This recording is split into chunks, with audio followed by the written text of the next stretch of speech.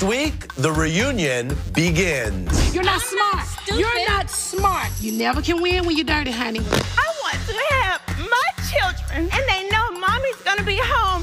You said I'm out of my mind about what? Listen. Amazing grace. I'm not the one that had sex with a convicted felon. I really don't care much for her. Maybe you should stop texting me then.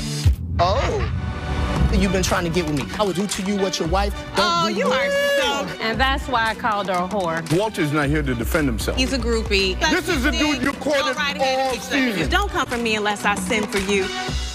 Your old friend has arrived.